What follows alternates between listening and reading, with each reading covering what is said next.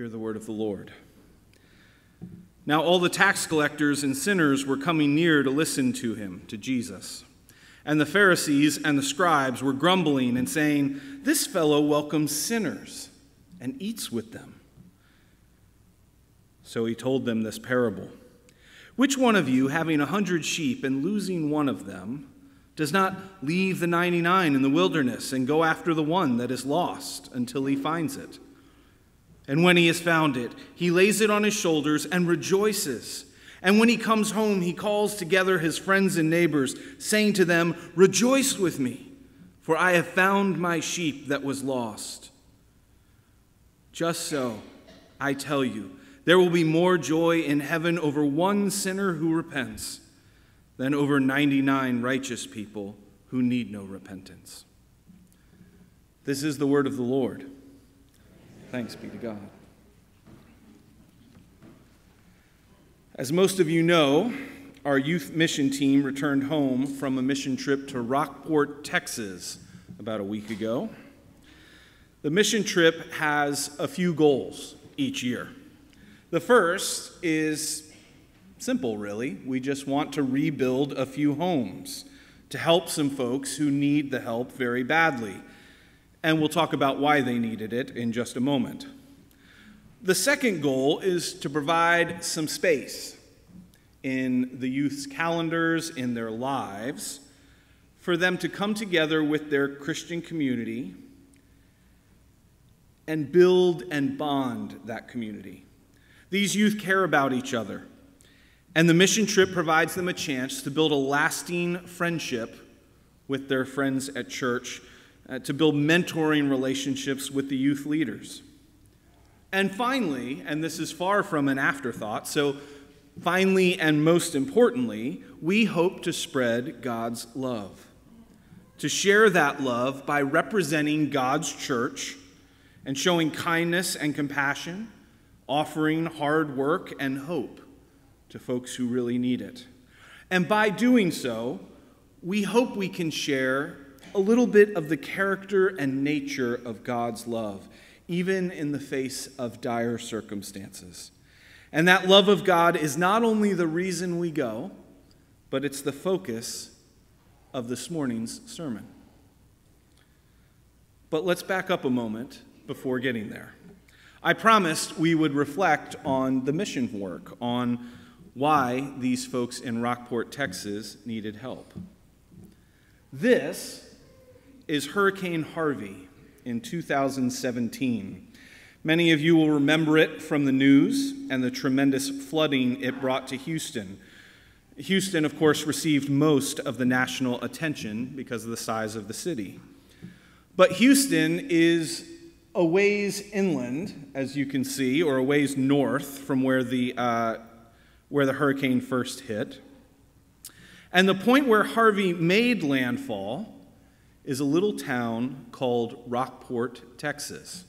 That's it on the screen, and the eye of the hurricane made landfall in Rockport.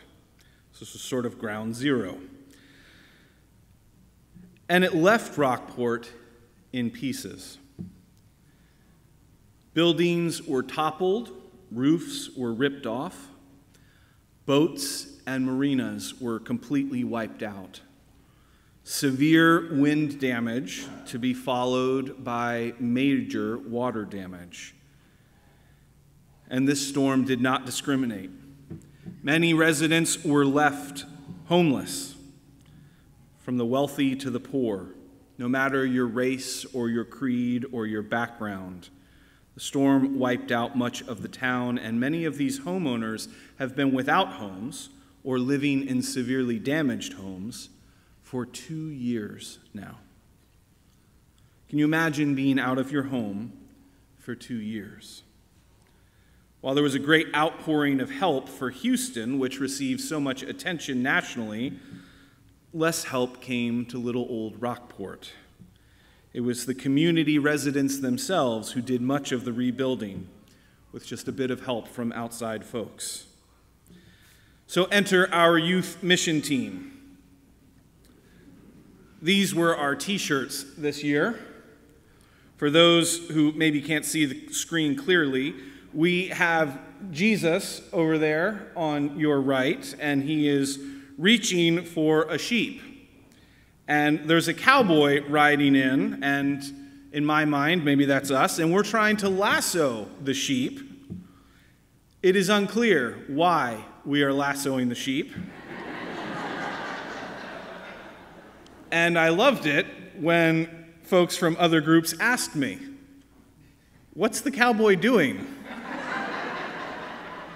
I just looked at them knowingly and laughed and said, "Oh, you know."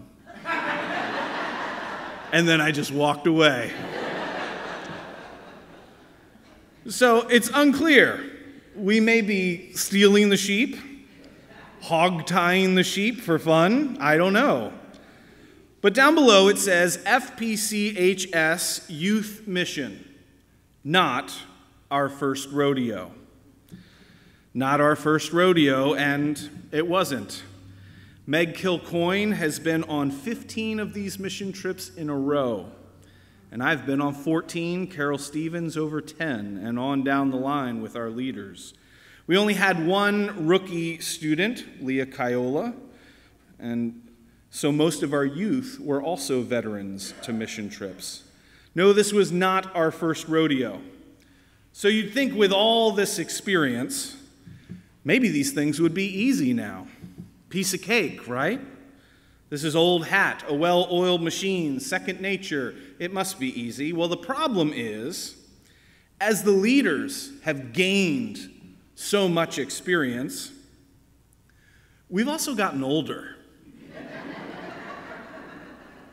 Except me, of course. I don't age. But no, of course I do age, and I never feel it more than on these trips. So this didn't feel like my first rodeo or my 14th. By the end of the week, it probably felt like my 30th rodeo.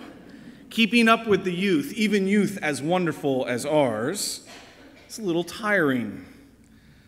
But the youth were amazing.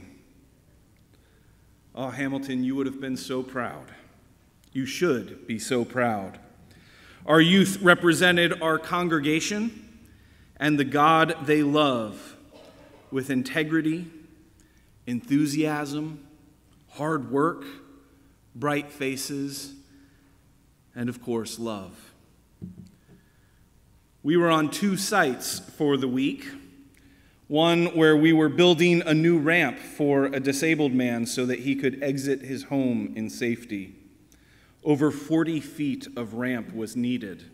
And our students not only brought that project to near completion, and by the way, another group completed it this week, but they also tended to the man's yard, doing weeding and landscaping to the property, taking care of whatever needed to be done around the house and property. And at the second home, we were putting new drywall up on a ceiling that was damaged during the hurricane and had allowed water, outside air, bugs, and Lord knows what else to invade this house for over 2 years. And of course, the room wasn't square, so pieces of drywall had to be cut into large pieces, but then cut to very strange angles, all the while being held up by our youth while standing on ladders. Our youth worked hard. Despite the 90-plus degree heat and extreme humidity, they showed kindness to the homeowners when the homeowners were around. They were a blessing to the community. The neighbors saw them working as they drove by. And on the last day, we headed to the beach, because if you work together, you ought to also Sabbath together. We quickly found out we were outnumbered by the jellyfish in Texas, and so decided a pool was maybe a better idea. We enjoyed some real Texas barbecue, some as authentic as it gets Mexican food, and then we journeyed home. A great trip, no major injuries, great behavior by our youth, group bonding. It was a beautiful thing. And in the evenings, we had worship every night. Our own group's focus for the week was on the parables of Jesus from Luke chapter 15. and as fate or the Spirit would have it, a song that we sang in worship almost every night and that we will sing later in this morning's worship service used imagery from one of these parables. And it's our parable for this morning. So let's think about the parable together. Some religious types are grumbling about the fact that Jesus is hanging with tax collectors and sinners. And so Jesus tells this parable. Who among you, if you have 100 sheep, doesn't leave the 99 to go find the lost sheep when it strays? And when you find the lost sheep, you put it on your shoulders and you rejoice. And just so, there is much more rejoicing in heaven over one sinner who repents than 99 persons who are not in need of repentance. This is a strange teaching, isn't it? Especially for a mission trip. But one, if we're honest, we are glad to hear. And what an ending. The shepherd finds the sheep, and there's much rejoicing by the shepherd and all the angels in heaven. This is a happy parable because we know ourselves well enough to know that many times in our lives we are that lost sheep, the one who has strayed, prone to wander, Lord, I feel it, prone to leave the God I love. That's the way our first hymn put it this morning. We are prone to wander, but we get that climactic happy ending, so we like this parable. So I got to be honest with you, a marriage between two ministers is a little weird.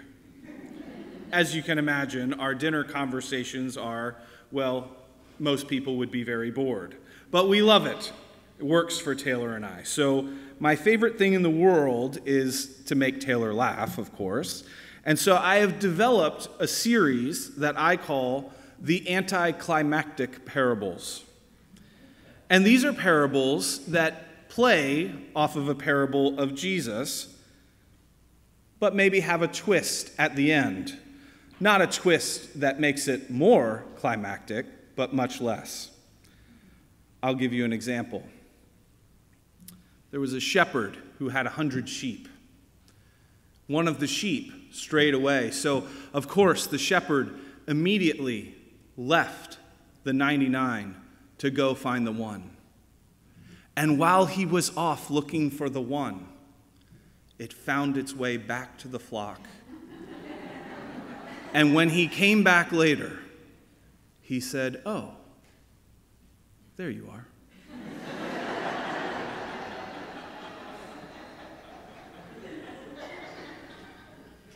Doesn't have the same punch as Jesus' version, does it? We don't feel as good after that one, but it makes Taylor laugh, so it makes me happy. I've got about 30 of them. I'll unveil them slowly in coming months. But the seeming simplicity of the actual parable that Jesus tells, combined with the happy ending within it, might leave us missing the point. And the point of the parable, I think, is not only the wildest piece of the whole thing, but it is also the reason that the parable, which seems to be a parable about repentance and not judging those who need to repent, or perhaps maybe evangelism, it's why I actually think this parable is a great one to focus on and one that I chose to focus on for a mission trip, for devotions, for a song, even a t-shirt. You see, shepherds in that day, their primary function was not simply to lead the sheep around. They were mostly there to protect the sheep, to keep them safe, to keep them alive.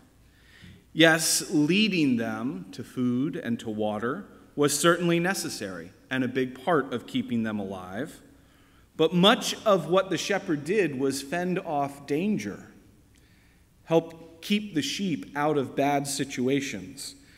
So this danger could have been a predator in the wild.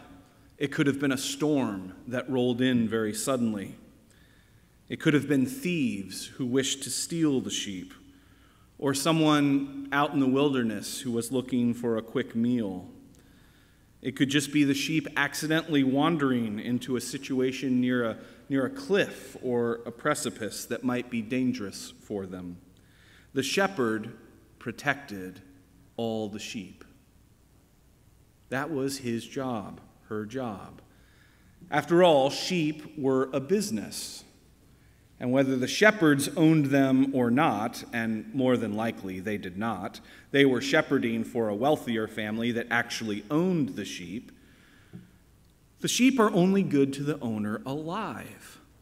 They aren't any good if they're killed for a meal by a predator, or stolen by a rival business or random thieves, or starved in the wilderness or dead at the bottom of a cliff.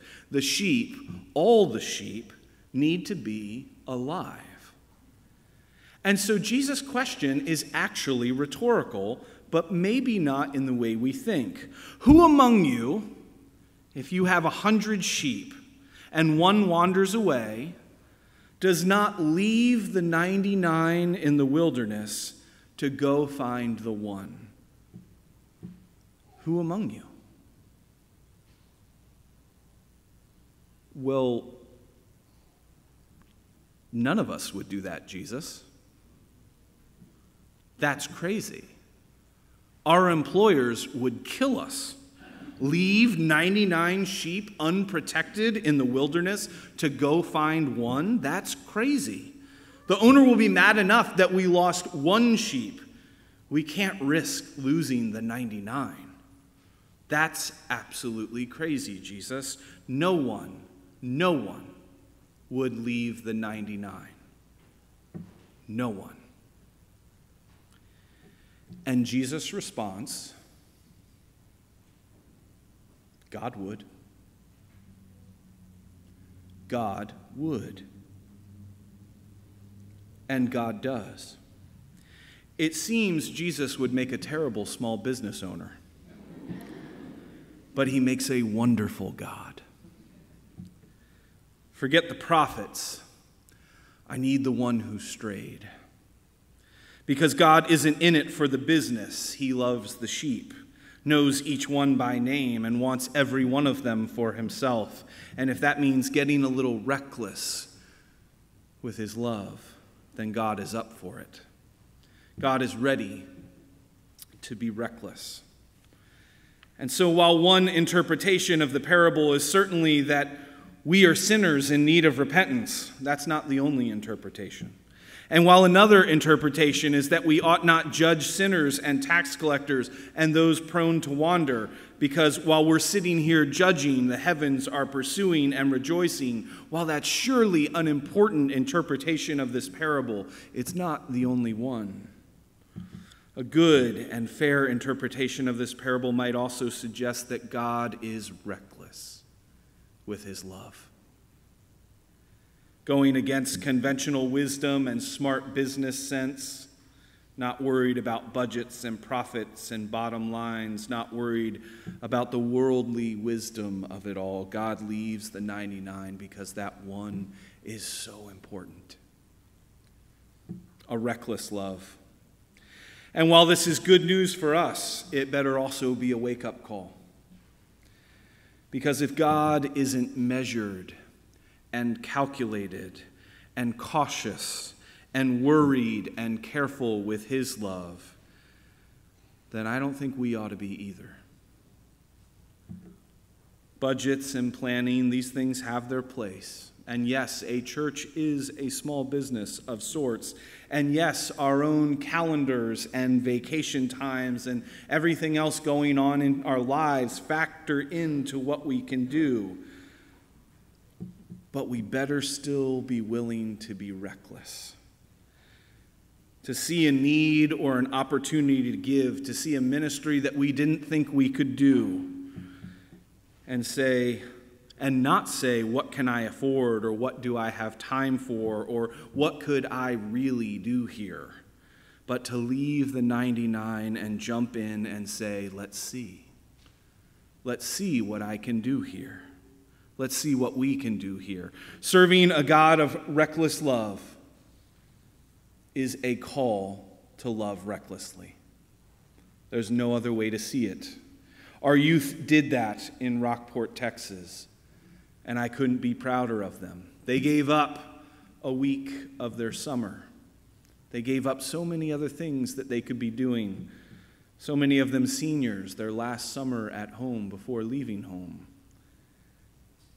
But they didn't think about their calendars, their schedules, what they would rather be doing, what they could be doing. They just said, let's see. Let's see what happens when we love recklessly. And so we wore a shirt.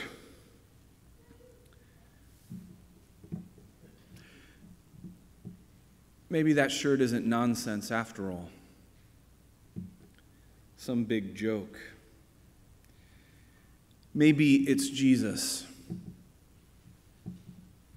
After leaving the 99, pursuing that one sheep recklessly, loving it recklessly. And maybe that cowboy, cowgirl is meant to be us, doing our part to recklessly love also, to leave the 99 and chase after the one. Whether it's building a home, sharing the good news, giving to your church or your charity, or just plain brightening someone's day. Maybe that's meant to be us. So how about it, Hamilton Square? You got any cowboy in you? You got any reckless love? Amen.